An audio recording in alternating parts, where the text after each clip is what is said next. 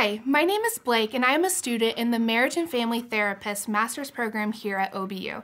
And this is my therapy dog Moose, and today we want to talk to you about health and wellness during COVID-19.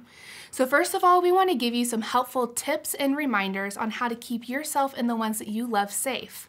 Now, first, you can make sure that you're washing your hands frequently with soap and water and using an alcohol-based hand sanitizer. Next, try not to touch your face.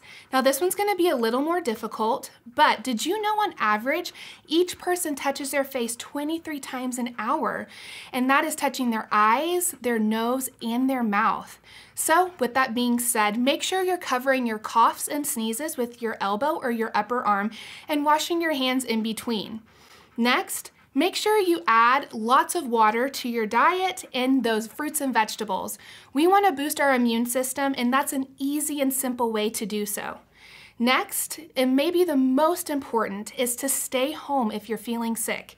Do your part in keeping our community safe and healthy. You can't avoid the stress that you're feeling now, but maybe we can work together to manage that in a better way.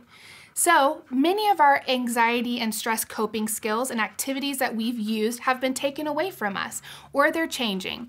So finding new and creative ways to manage that will only help better our mental and physical well-being. So maybe we can try this by tapping into our creative side through journaling, painting, drawing, or maybe playing a new instrument. Next, let's calm our mind and body through yoga, meditation, or even deep breathing. And thankfully, there are many resources online that we can use to help us do this safely from home.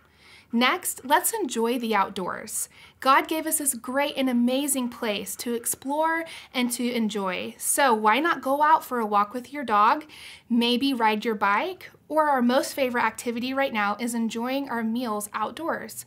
Lastly, let's practice gratitude by making lists of things that we're thankful for.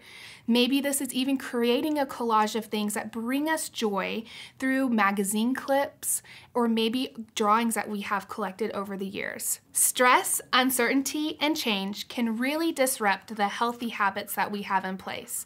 So I challenge you this week to try new and creative ways to manage your physical and mental well-being. And Moose and I, we wish you well.